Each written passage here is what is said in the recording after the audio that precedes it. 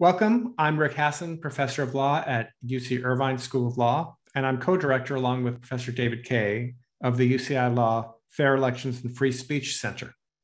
Established in 2021 after the contentious 2020 US presidential elections, which culminated in the dangerous January 6th insurrection at the United States Capitol, the Fair Elections and Free Speech Center at UCI Law is unique in its focus among US and global institutions. It's dedicated solely to advancing an understanding of and offering means to counter threats to the stability and legitimacy of democratic governments, exacerbated by the unregulated growth of digital media and other technological changes in mass communications. Today's event is the second in a three-part series on disinformation in American elections. The first panel in our series featured election officials Jocelyn Benson, the Secretary of State of Michigan, and the Orange County, California Registrar, Neil Kelly. That was moderated by Tammy Patrick. I'll be posting a link to the video of that first event in the chat.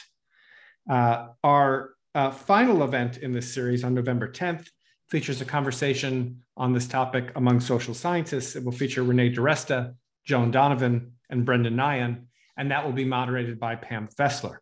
And I'll put an RSVP link into the chat for those who'd like to attend that event. You can find details about these events and others at the center's website, law.uci.edu/FEFS, law.uci.edu/FEFS.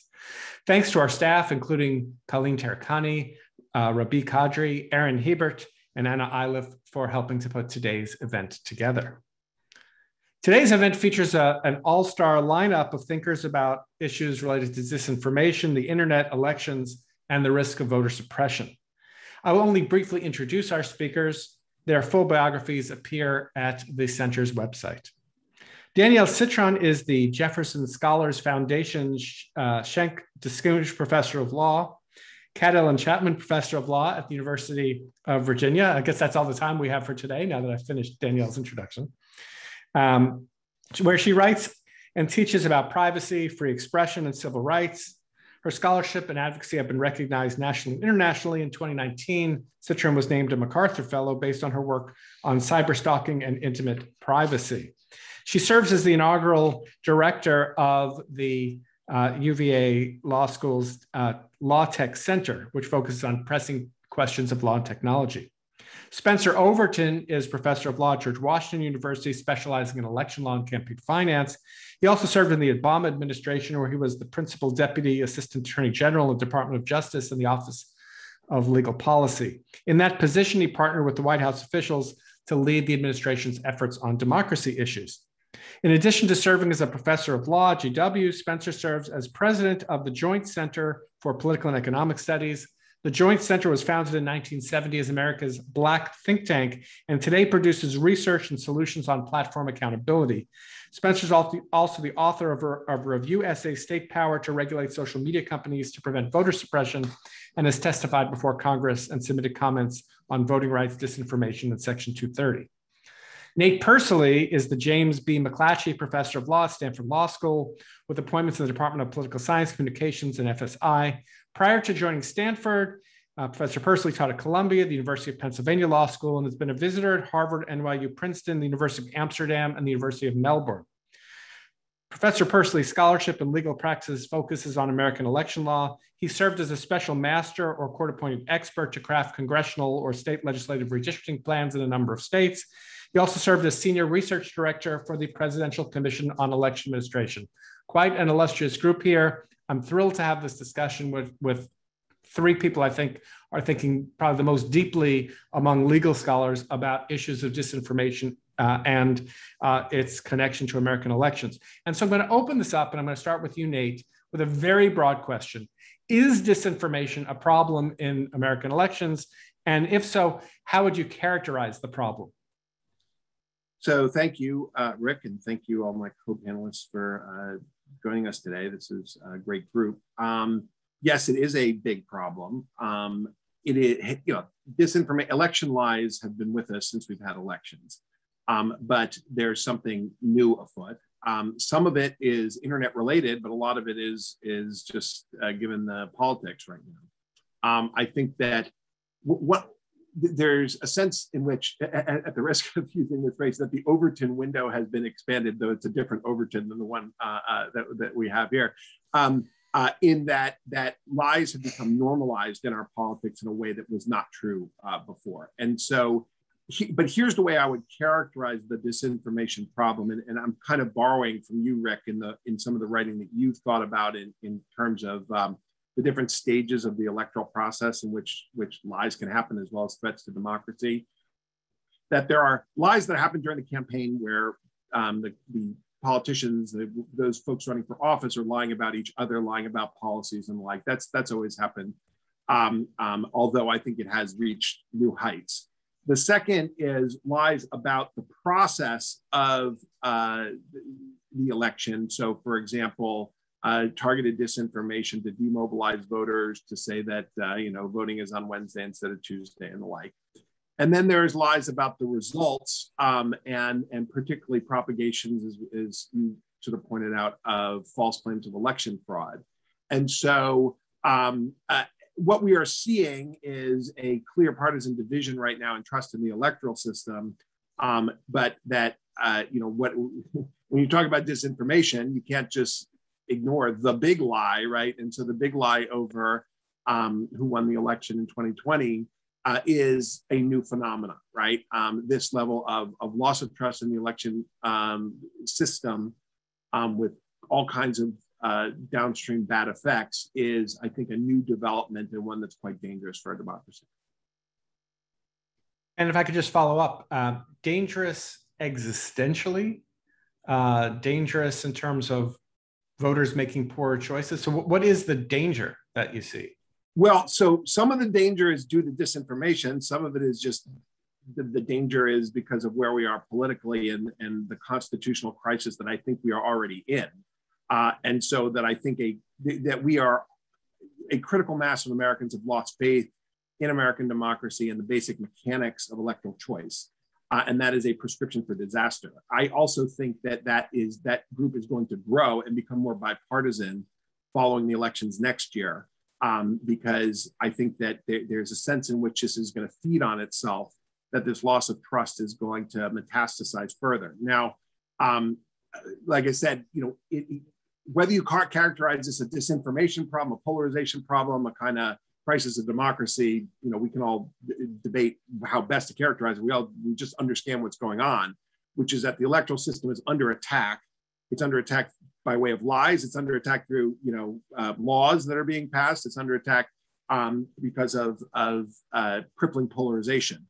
And so the disinformation is one way of talking about it. But one thing that I was going to save this for later, but there are the lies that are being told, but it's not just, as we know from other disinformation work, it's not just the lies, right? There are sort of questioning of established institutions. There's a delegitimizing of institutions, which are done through kind of misinformation or twisted truths, as opposed to just straight out election lies. All right, let me turn to Spencer. Welcome from Florida, I think, today. Well, thank you. And again, excuse me for not having a jacket and a tie. I always aspire to be like Nate here. So thanks, Rick, for your consistent leadership in election law over the years, including your work in setting up the Fair Elections and Free Speech Center. I'm also thrilled to be here, obviously, with Nate and Danielle. Their work has shaped this field. Now, the problem of disinformation is multifaceted and includes foreign influence, enhanced polarization that hinders deliberation, and also a business model that profits off of anger. We could talk a lot more about any of those things. But the disinformation problem, Rick, that I really want to dig into is disinformation that facilitates discrimination in voting. You'll remember in January of 2016, the Williams and Calvin Facebook page started operating. Williams and Calvin purported to be two Black men from Atlanta. They started out by doing regular posts on police violence, mass incarceration, and other structural inequalities. They developed a major following among Black users. And then on election day 2016, the operators of that Facebook page paid for and posted a Facebook ad. The creators of the ad selected Facebook advertising categories that would micro-target Black audiences, such as African American history or Malcolm X. And the ad proclaimed, "We don't have any other choice this time but to boycott the election. This time we choose between two races. No one represents Black people. Don't go to vote." Now, after that election, an investigation revealed that the Williams and Calvin Facebook, Twitter, and YouTube accounts were fake accounts set up and operated by the Russian Internet Research Agency here. You know, the Russians did this in mass with various groups, but Black communities were heavily targeted. Even though Black folks are only about 13% of the US population, the Russians directed 38% of their US Facebook ad buys toward African Americans, and these ads resulted in 50% of the user clicks total. The Trump campaign deployed a similar strategy, and in 2020, the Russians targeted Black users with online disinformation about then Senator Kamala Harris. Now, a number of social media companies would argue that today this deceptive practices on steroids problem is no longer an issue, because they'd say, we don't allow political ads around elections, you know, we don't know the race of our users, and you know, we have these extensive content moderation operations. You know, I disagree. You know, studies show that even when an advertiser isn't trying to limit an ad or target it by race, the algorithms deployed by a company create a racial skew in the delivery of the content, you know, by the platform here. There are other issues of disinformation facilitating discrimination, referenced really by Nate. You know, disinformation that the 2020 election was rigged has led to voting restrictions that make it more difficult for many communities of color and others to vote. And politicians have pushed for new state and federal laws that would discourage platforms from engaging in responsible content moderation, so that the politicians are free to promote disinformation that leads to more restrictive voting measures, or you know, promote disinformation that discourages voting. So I'll stop with that and look forward to more discussion to go deeper. Thanks, Spencer. Before I turn to Danielle, I just want to ask, going back and thinking about the 2016 activity, so certainly there was deception in terms of impersonating. You know, you certainly would have thought, looking at these speakers, that they were African-American voters, or at least African-American citizens of the United States and not Russians. Was the information itself false information? Right. Or was it an opinion that, you know, if an American had said it, it would just be part of the rough and tumble of politics? Yeah, and I think what was false, of course, was the identity here. And this is also the sticky place. I think the Supreme Court has certainly said misinformation about time, place, or manner, like, we can definitely regulate that. There's not a First Amendment problem. But there are, honestly, if an American had said this, there are certainly, you know, First Amendment questions about, you know, shouldn't somebody be able to say, the Democrats don't care about us, we shouldn't turn out? That, you know, that is definitely legitimate speech. So there's certainly some dicey First Amendment issues here.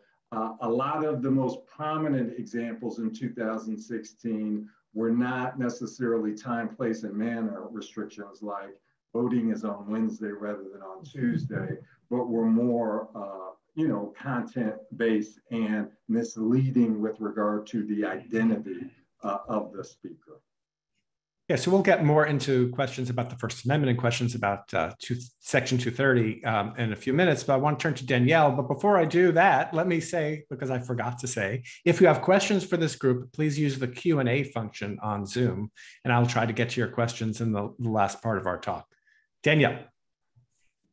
So Thanks so much, Rick, for having us. And I'm always grateful to follow Nate and Spencer. And particularly, Spencer, your remarks about Rick knows I think about these issues as privacy issues. And so so your initial question, Rick, was what's different about today's 21st century lives in a networked age with social media? And what's different is that the massive amounts of our data collection imperative allows both advertisers, posters, impersonators. It gives the breadth of knowledge about us and our vulnerabilities that can be exploited. And so it is that the reservoirs of personal information that allow Facebook's algorithms. So to go back to Spencer's important points about the ways in which algorithms shape our universe of the kind of information that we're seeing, and it allows for the kind of gaming and manipulation and exploitation of voters in ways that truly change behavior, not just about sort of when you show up, as Spencer said, the sort of time, place, and manner thing, right? But ways that give off signals that prevent people, to dissuade people from voting in ways that are so finely tuned to who we are, our vulnerabilities, that allows for it's unprecedented in the sense of our manipulation has never been easier, right? It has never been more informed. And so it is the massive amounts of data and what it says about us and our vulnerabilities and what we click to and what we react on that allow to game us in ways I think that I would say is, and I'm going to look to my election law experts here, but seems unprecedented in many ways, right? And so I do look forward. So that to me is what is so profoundly different, is the way in which our data is used to game, exploit, manipulate us and to disenfranchise us.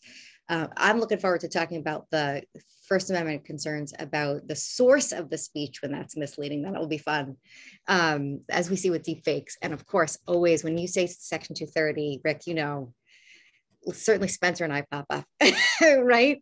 Having written about it together and been thinking about it. So thank you so much for having us and talking with us. Sure. And if I could just follow up a little bit, one of the revelations that came out, I think it was just this week, from the papers that have been leaked by the Facebook whistleblower was, I guess, some researcher working in Facebook had set up an account, a fictitious account, as a Southern Republican Christian woman who was a Trump supporter.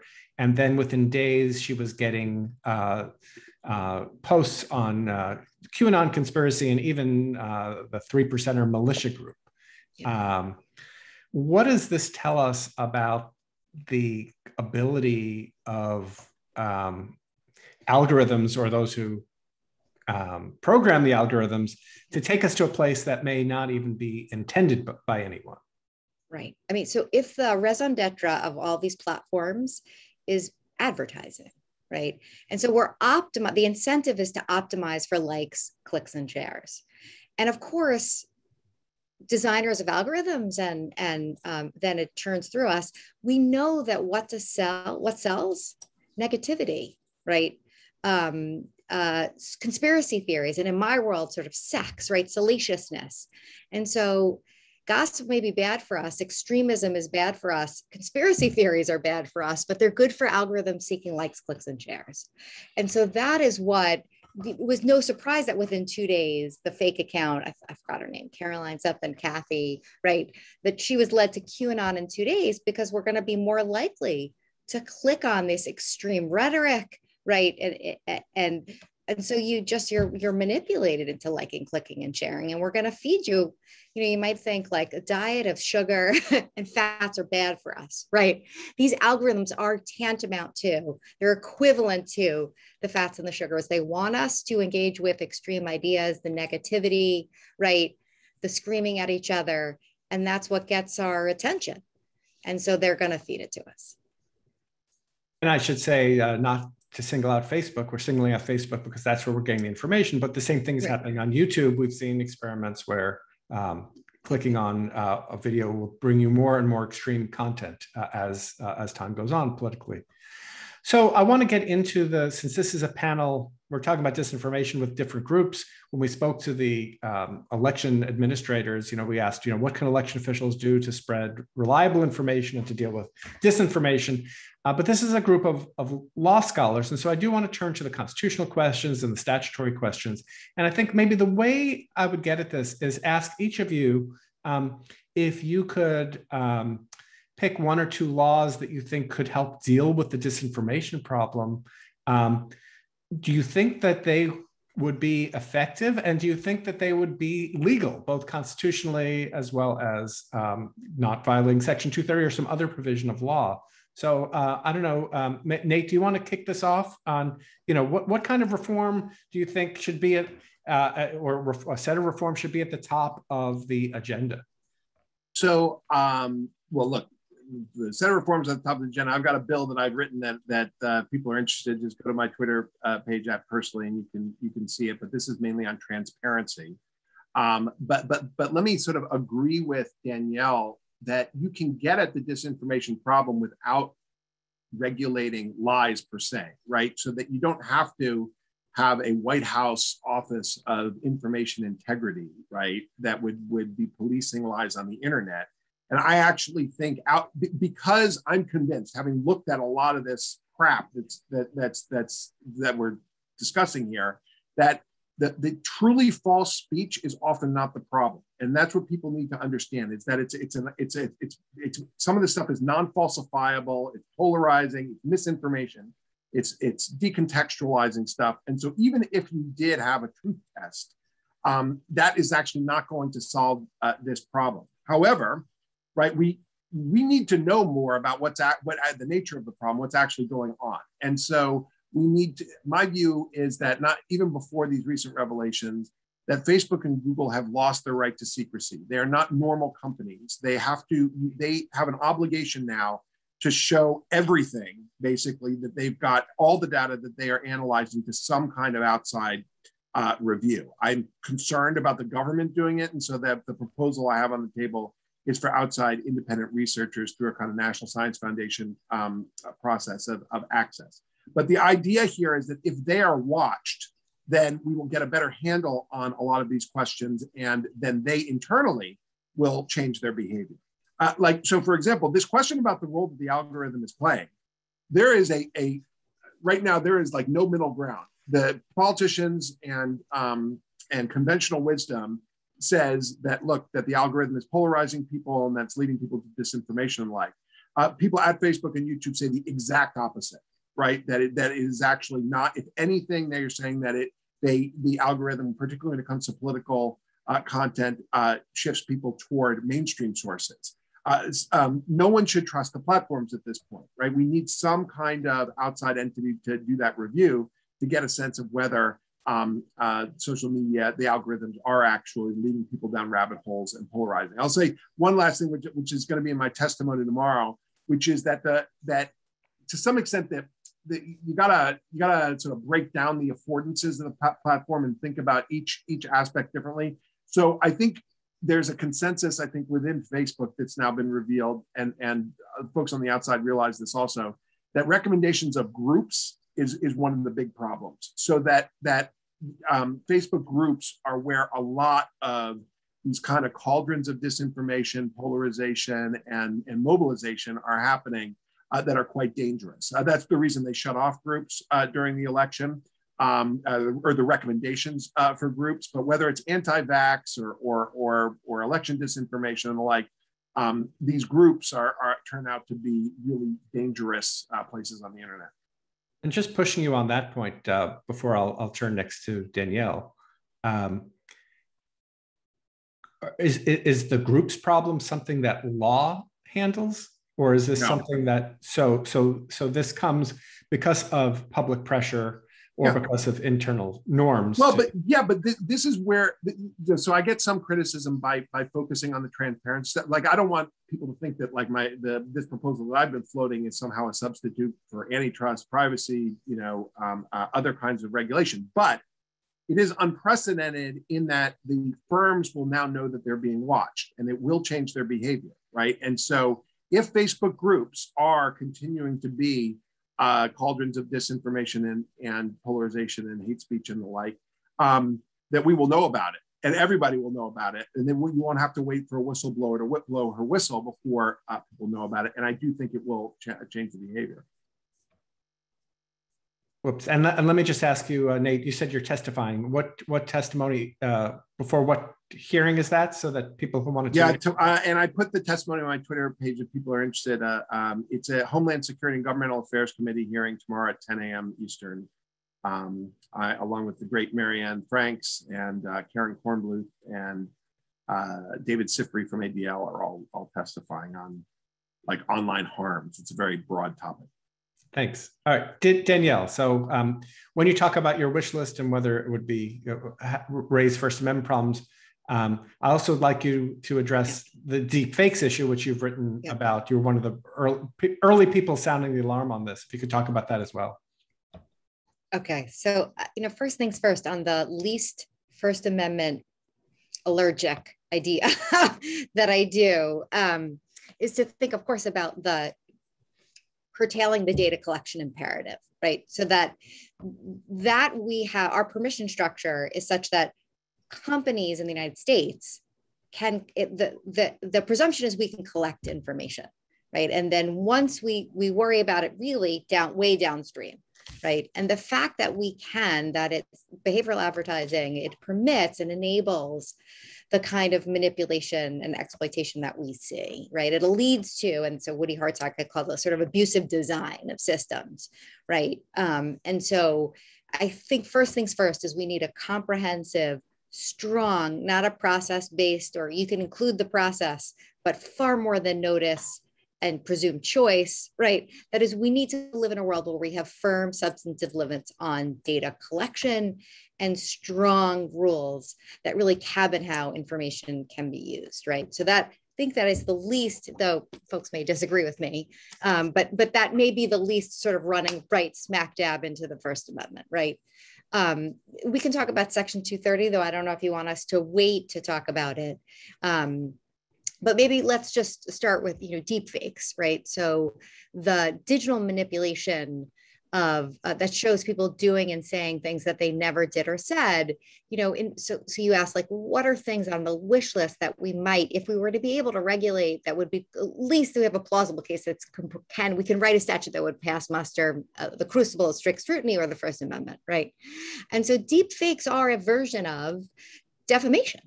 Right. And so we have not yet. So what Bobby Chesney and I, when we first started writing about deepfakes in 2000, I think it was 17 or 18, what worried us, of course, was the deepfake deployed the night before an election, right? Showing a politician doing and saying things that they never did or said. And therefore you change the story of what happens the next day on election day,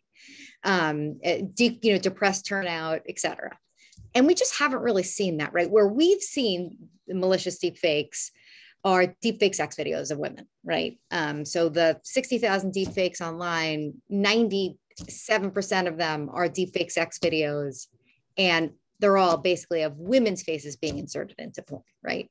And so, of course, Marianne, so Dr. Franks and I have worked on behalf of the Cyber Civil Rights Initiative, have worked on ways to think about how to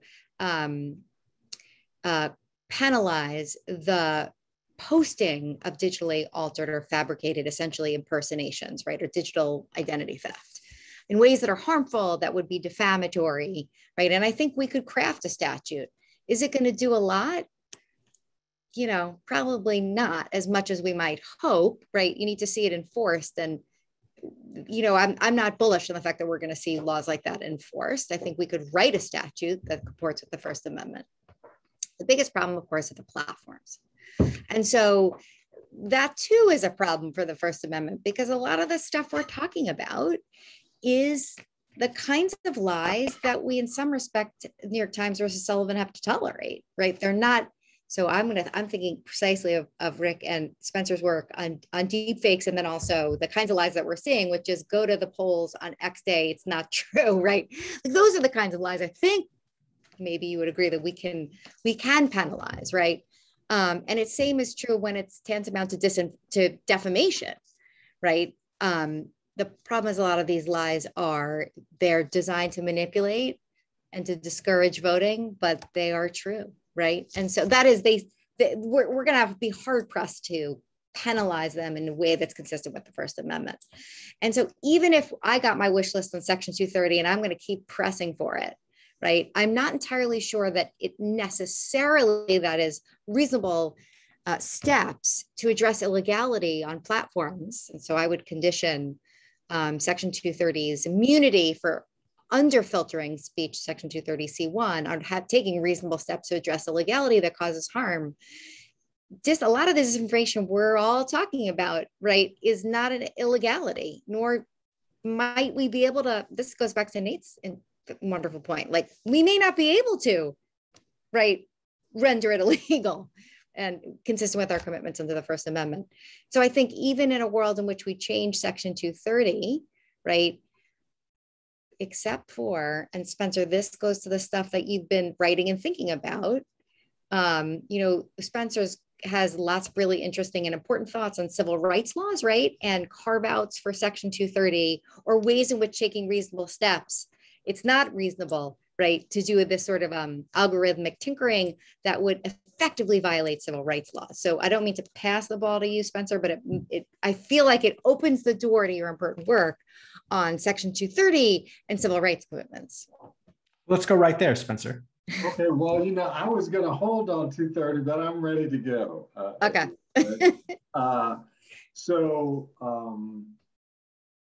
Some of the ideas that I have proposed, as well as other scholars like Olivier Sylvain, have involved a carve out for civil rights. In other words, Facebook has argued that when it targets or delivers ads along racial lines for housing or employment, let's say away from Black folks and toward white folks, they basically say they're immune under 230, that they have no responsibility, no liability, they don't have to comply with federal civil rights laws.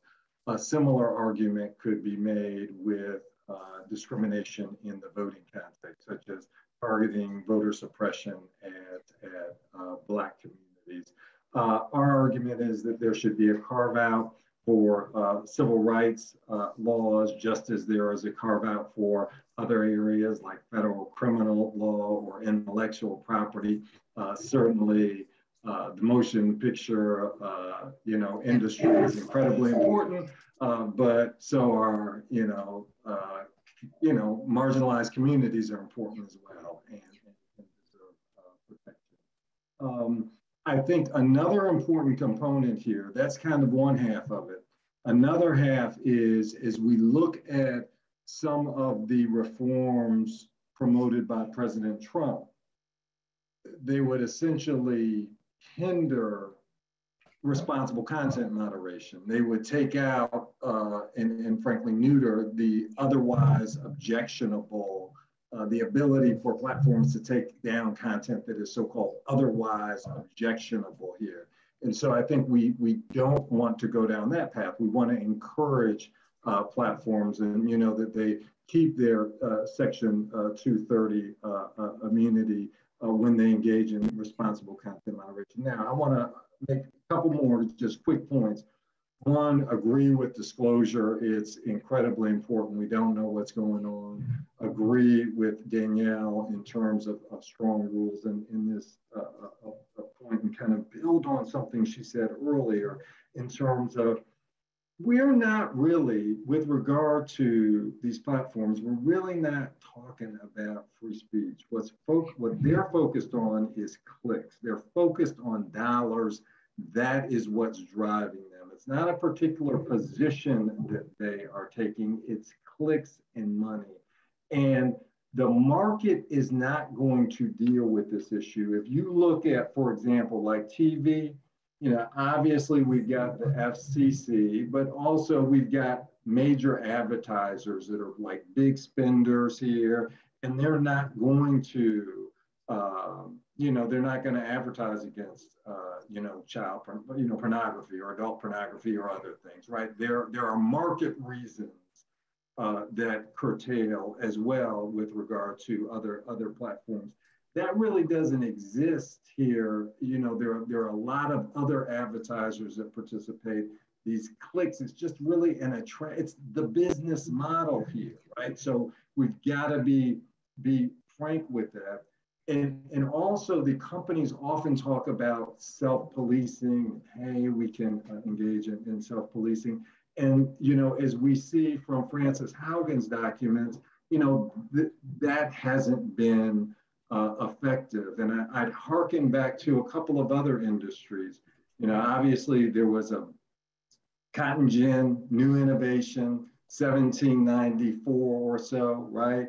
And cotton was accounted for over half of our exports for the first 6 decades of the 1800s here. We quickly became a global superpower, economic superpower as a result of that, right?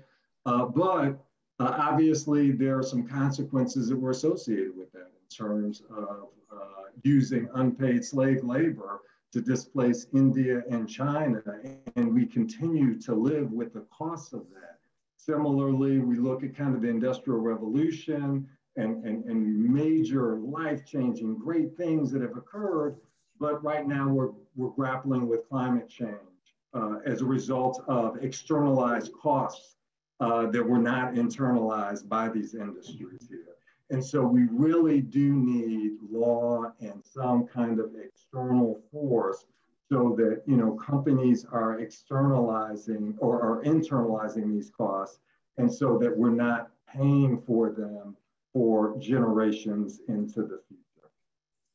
I just want to follow up quickly back to your earlier point about a Section 230 carve out for civil rights laws. Right. So what would that allow? More specifically, how would that deal with, say, the problems we saw in 2016 compared to the current legal regime that we have?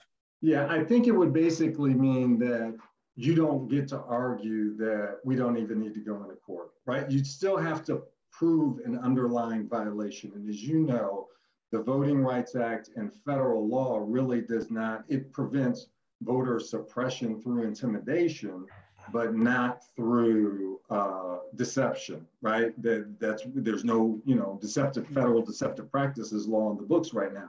Now, there are many states that have deceptive practices laws, and there are questions about the constitutionality of some of those that would go to kind of First Amendment issues. However, deceptive practices law that's exclusively focused on time, place, and manner, I think the court would likely uphold that. And so if a Facebook delivered ads along racial lines here in terms of deceptive practices ads, and it violated a state deceptive practice law here, then they have to actually go in court and make some arguments. Now, there may not be the intent, all the elements may not be met, right? But at least they can't just say, hey, we don't even have to show up in court because, hey, Section 230, we don't even have to have a conversation about our role in this.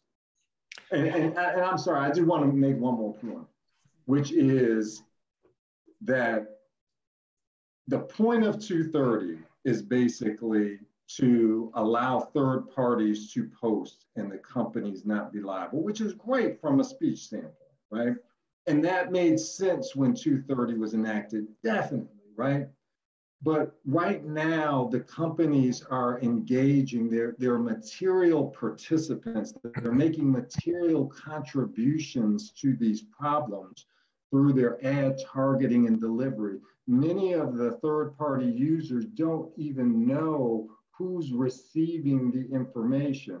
So in terms of the data collection and the development of algorithms and targeting messages toward particular communities, the companies are very much involved. They're making a material contribution, much in the way the platform in the case Roommates was making a material contribution to the discrimination there, where they basically allow people to connect with roommates who maybe had a similar sexual orientation or something, to that effect, or folks without children, and these things violated California state law. I want to turn to your questions in a minute. There are some great questions. You can still add them to the Q&A. I won't get to all of them, but I will try and get to as many as I can. But first, I wanted to turn to Nate and get his take on where Section 230 fits into these questions. So I think that the discussion globally about Section 230 has kind of turned Section 230 into more of a metaphor for everything that's wrong with the internet, as opposed to being specifically about the liability shield that is 230. And so we got a question in the chat about, just to explain 230, right? That 230 is designed in order to, as Spencer said, to prevent the platforms from, or actually, and let's be specific, to prevent any website that hosts user-generated content from being liable for that content. And also it's trying to incentivize, as Danielle said, good Samaritan takedowns of content that themselves might be, constitutionally protected speech, but that you can't be sued if you're a platform for taking down certain types of offending content. And so, I sort of feel like we shouldn't buy into the kind of limited scope of CDA 230 and thinking just about the liability provisions when we think about internet regulation, because it may be, as a general rule, we want to shield the platforms from liability, but let's regulate them to further civil rights. Let's regulate them to deal with non-consensual sexual imagery. Let's regulate them to deal with political advertising. It's like, you can call that a 230 problem, I guess, but really let's just, let's regulate the companies to try to prevent some of these societal dangers. And I would say, one thing that does concern me is that we need to focus on Facebook and Google and be careful about increasing the costs on small websites, right, that could potentially challenge them. And that also, because Section 230 applies to the whole internet. It's not just about the big firms. And so I think we really need to kind of be targeted in thinking about both the problems conceptually and then the abusers of it, right? And so to go after the big platforms and make sure that the laws that we pass are going to actually solve these particular problems. And like I said, not be limited to thinking about 230, which is just about liability. There are things for which, if we repealed 230 tomorrow, there's a lot of terrible stuff that would exist on Facebook and Google and the like, right? And so we need to sort of expand the lens beyond 230 and the kind of liability discussion to focus specifically on regulation. I like your point. Oh, go ahead, Danielle. But to be fair, Section 230 prevents those meaningful conversations. Like we can't talk about federal laws with civil penalties vis-a-vis section, we've got Section 230, right? And we could, of course, pass a federal criminal law that deals with platforms, right? But really, we're going to do that? No. And so our work on the non-consensual intimate imagery question, right, really goes after posters, right? And so we do need to, it's not that you're right, we have a lot of heavy lifting to do because there's so much that, we live in a world of deregulation when it comes to the internet. It was a choice that we made in 96. Remember Bryn, right? They say to state AGs in 1998, trust us, we won't be evil. You don't need to regulate us vis-a-vis the collection of data. That was the dumbest thing. We got hoodwinked. Perhaps the incentives were different at the time. They didn't know that they would be, that monetizing all of that data would be their agenda, right? 3 years later. But Danielle, that is exactly, so let's regulate that. That's not what you just mentioned, right? That's not really a 230 problem. So let's go after that. But there are two pieces, right? That happened all at the same time, right? The choice in 98 not to impose a comprehensive privacy law vis-a-vis companies, right, was part of the story that the pitch from Silicon Valley lobbyists made, which is hands off. This is all about free speech. Spencer put it so correctly. Like, it's not about speech. It's likes, clicks, and shares. It's money, right? The idea, we've now seen the lie for what it is. That is, Zuckerberg doesn't really care about free speech. He wants to no one's surprised. His shareholders aren't surprised. They're, I'm sure, happy about it, right? That it is not about free speech and wanting to host third-party content, right? They want to make money off of behavioral advertising, right? So I think you're right that we have a lot of lifting to do in terms of if we want to disinformation related to elections that's harmful that we might be able to regulate, we got to pass those laws, right? But we've got first things first if it's not a federal criminal law. Does that make sense, Nate? So that's why I just... Yeah, well, no, but take something like the Honest Ads Act, right? Which I'm sure, Spencer, Rick, written about this a little bit, right? All right, so is that a Section 230 law, or is that, if that's a Section 230 law, then I don't think so, right? Isn't it like... But it is, that's what I don't think it is either. Publishing or speaking information provided by another interactive computer service provider. Do you know what I'm saying? Like, just, it's not about publishing someone else's speech, right? So...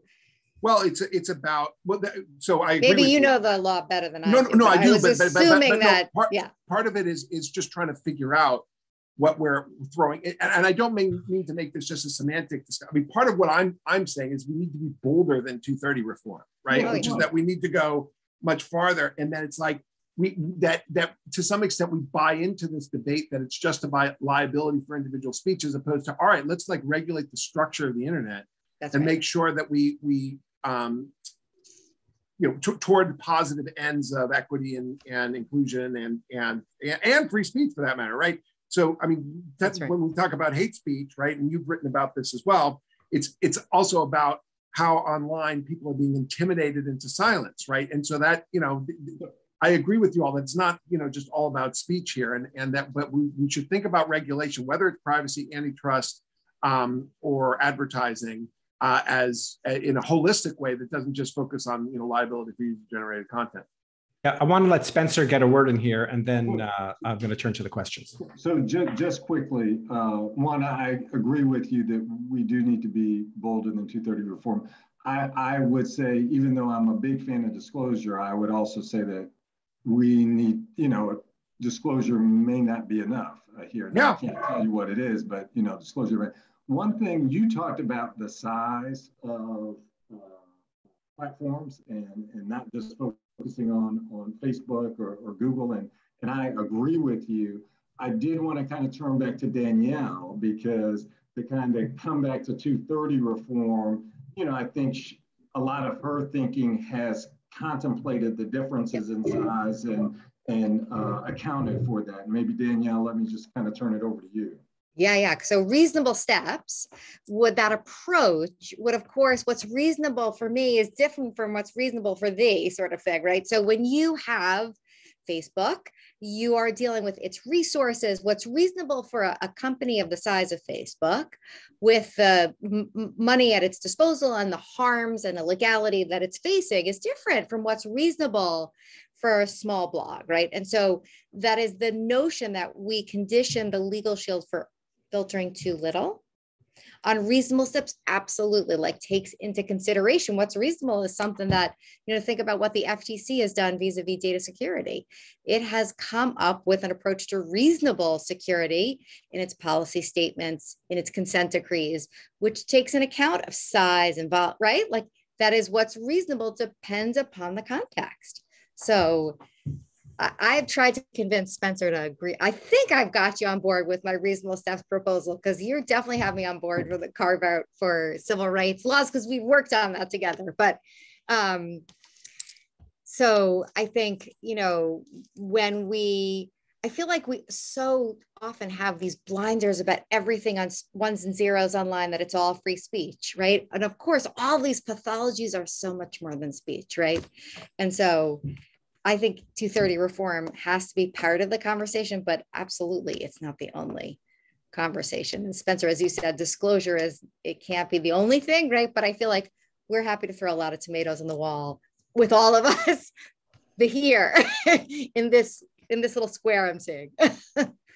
All right, I promised that I would get to questions, so I want to at least get to one, as we only have 10 minutes left and the time is passing quickly. But before I do that, I want to just pass along a note that Paul Ryan of the Common Cause passed along, that tomorrow they're going to be releasing a major report entitled, "As a Matter of Fact, the Harms Caused by Election Disinformation." So if you're interested in that, head over to the Common Cause website tomorrow.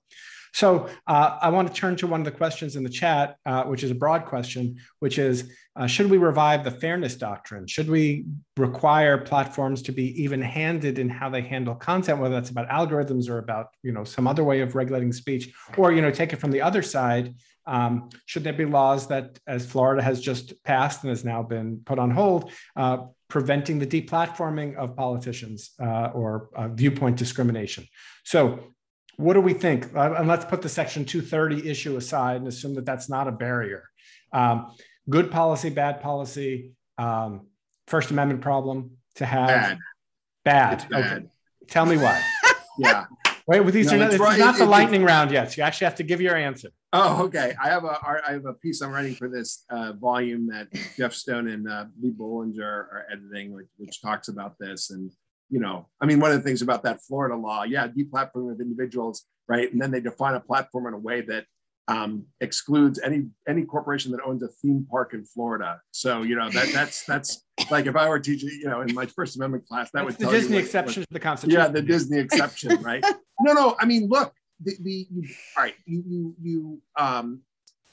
there are. This goes back to the Good Samaritan kinds of provisions or incentives in CDA 230, which is that you want certain circumstances, you want the platforms to be able to act in ways that if they were the state, it would violate the First Amendment, right? Because most of the stuff that we've been talking about right now, disinformation, hate speech, and the like, even some incitement, right, is protected under the First Amendment. So if you convert them into what seems like quasi-state actors, right, then they're going to be hobbled in getting after these. Now, the fairness doctrine, I think, is completely unadministrable on the internet. I don't even know really how you would characterize each, post and then have an equal, post next to it. Leave that aside. The deplatforming of politicians during a campaign is, I think, a kind of interesting problem. I think that maybe there could be a law in the kind of spirit of public utility regulation, antitrust regulation that would say, we don't want the big platforms putting their thumb on the scales in an election. That's a kind of interesting thing. But the Florida law is way too broad. It goes, off the deep end. Danielle or Spencer on this question? New fairness doctrine? Spencer, you've got Erwin Chemerinsky and Justice Thomas, both kind of on the same side here. They're not just three networks, right? Like there're just so many platforms. It's just, you can't manage that, would be my thought from a fairness doctrine standpoint. Now, on this other piece in terms of the Florida law, and this kind of you're there in Florida. I don't know you're having a particular investment in this right now, but. Right. I've been teaching this case Pruneyard and property for years, right? And it's kind of a progressive case that basically mandates that people can leaflet here. New Jersey also has this law at malls, right? Conservatives have always been so hostile to Pruneyard or, any of these cases because the thought here is that the mall or whatever, there's a private entity. This isn't about speech. There's not a government actor here, right? And that's really what we're seeing. And the point of 230, on one hand, is I'm not liable for this third-party speech, so we're going to have a lot of speech. But it's also, if you're going to engage in content moderation, you can take down hate speech. You can take down, speech that is bullying or intimidating or harassing, whatever. Yeah. You're empowered to do that as a platform. We want you to do that. And really, politicians are looking for a free pass to engage in disinformation, to do a variety of things here. And so my thought is we want platforms to be able to engage in responsible content moderation, and that these state laws are problematic, and they're also problematic from a First Amendment standpoint in terms of the platforms in and of themselves. Danielle, did you have anything you wanted to add, or you're just going to? I'm in heated agreement, right? I think with both of them. And what's interesting is I'm with Spencer. I don't want them to not moderate, right? Like it's not a world I'm using. Like I already don't really use lots of these tools anymore, but I am definitely not using any of these social networks, right, without moderation, right? And I think we do a lot of work in terms of advising companies at CCRI to like moral suasion. Like these are the sorts of I want them doing that, right? I don't want them to stop. We want an internet that's workable, livable, spam free, Nazis, right? At least for me, free of the sort of awful hate speech that would turn me off and intimidate me on offline. So I think that's right. Okay. All right, last question. I have a few minutes, so this will be more of a lightning round. It's a great question. The questioner asks, since January 6th, the percentage of Republican voters who believe the false claim that the 2020 election was stolen has actually increased significantly. How could this massive failure of narrative control have been prevented? Can this partially be remedied now, or is it too late? So quick answers from any of you. Very easy question. Is there something that could have been done? Nate. Well, look, this is a kind of classic public opinion dynamic, right? So if there was a more complicated message that was coming from the Republican side with respect to the election fraud, then you wouldn't have such a big shift and how this will correlate with partisan identity. This is kind of a John Zoller argument. But when you have elites that are basically either being silent or coalescing around that message, there's very little that could be done to respond, right? Because if you have mainstream media and you have Democrats who are saying, no, the election was fair, but if you have Republican leaders who are saying that it was fraudulent, you're not going to end up with a way of complicating the move of Republican voters toward that message. And so where do we go from here? On that? Downward. Okay. I mean, I think here's the thing now to make you even more pessimistic about the future. I'm worried that this is actually going to become more bipartisan in the next year because that the loss of confidence in the infrastructure is going to start. That Democrats also are going to start believing in this, and that's because part of it is because for legitimate concerns about vote suppression and laws and the like. But if the Republicans gain control of Congress next year, which seems likely, I could easily see Democrats having their own kind of version of loss of confidence in the election infrastructure. Danielle or Spencer, any thoughts on this question? No. Spencer, you want to go first? Want me to go? It's just it's tough to be around, I have to say, the smartest election law scholars, not me, I'm talking about my company, that I feel the weight, right? It's just depressing to think that when you have, mainstream outlets, right, sort of marching the party line that we can't trust elections, and that we might in fact have even more of that. That is, we're going to get buy-in on both sides, bipartisanship there. Our trust is so low already, like Pew, all these studies about trust in government is already. So it's amazing, like the bottom just keeps falling in many ways. All right, Spencer, you get the last word, and hopefully you're going to say something uplifting because this is a terrible way to end.